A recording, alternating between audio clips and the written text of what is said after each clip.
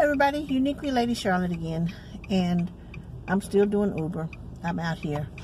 It is about 6:10, maybe 6:11, and I'm still doing Uber. I did catch a ride from the airport, Charlotte Airport, to Concord, and then I said I was going to go home because I let him off right down the street from my house, but I got another ding 15 minutes away. It said premium, premium possible, but I don't know.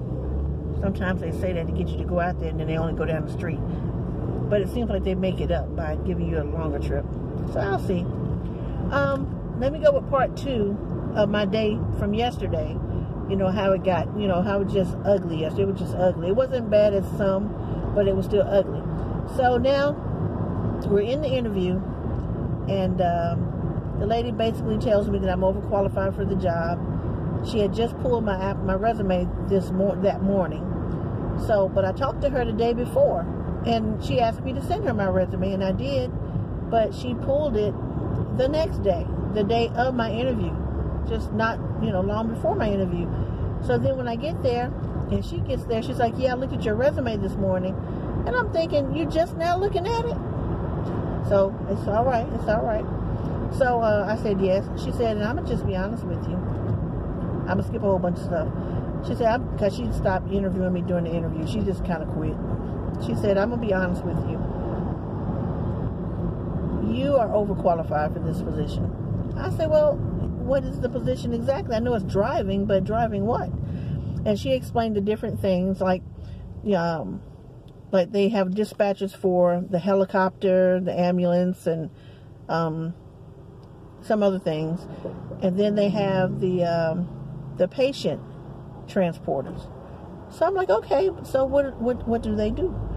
She said, "Well, that's where they go on a golf cart, and they go from the front door to the parking lot, from the parking lot to the front door." I'm thinking to myself, they work outside all day? It wasn't even all day. It was from 7:30 to 12:30. I said, "Wow, okay."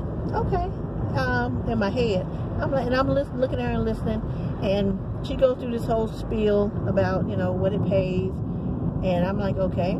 And she tells me it's an outside position, and you just shuttle back and forth from 7:30 in the morning to 12:30, and then somebody else comes in and shuttles the rest of the evening until like 9:30. So I said, okay. So then she just looked at me. After she explained all that, she just looked at me, and I said, "It sounds interesting." She says, "I'm just going to be real honest with you." I said, okay. I'm thinking to myself, I like honesty.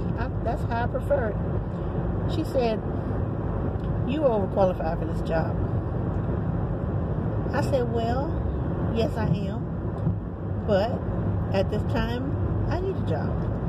But remember now, I got something else I'm trying to get, and so far it's going really well for that. But I'm just trying to not put all my eggs in one basket." So she said, "I know that if I give you this job, it's not going to be challenging for you. You're going to be bored with it. And if something else comes along that's paying more than this, you're going to be gone." I said, "Well, I'm going to be honest with you. I will be gone." And so we kind of laughed a little bit. And so, but I was feeling kind of low on the inside a little bit, because it's like, dang, I can't even get a job driving a golf cart. But that's not to say I don't have skills. I do. It's just, I just wanted something for now. Yeah, I'm doing Uber, and it paid about the same thing I make in Uber.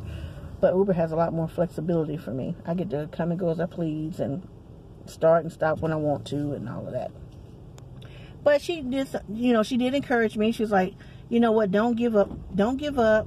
Keep trying." She's like, "You have a wonderful resume. It's impeccable." And she said, "Somebody would be crazy not to hire you, but you're worth a lot more than this." She said, "You just have to believe that you are worth a lot more." And I'm thinking to myself, I know I am, but, she just said it would be a waste of my time and your time for me to give you this. She said, "You are worth way more than what I'm offering." So she said, "But I want to keep your resume because there are other departments."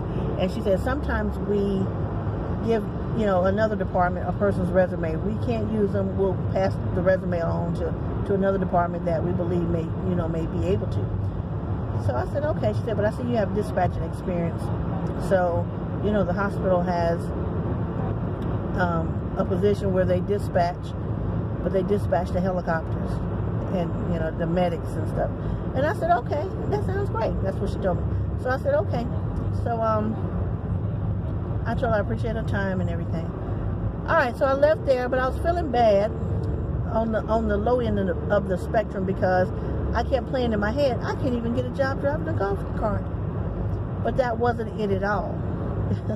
Maybe that's not where God wants me. Maybe God is going to give me the job that I want. Because so far things are looking up or looking toward that way.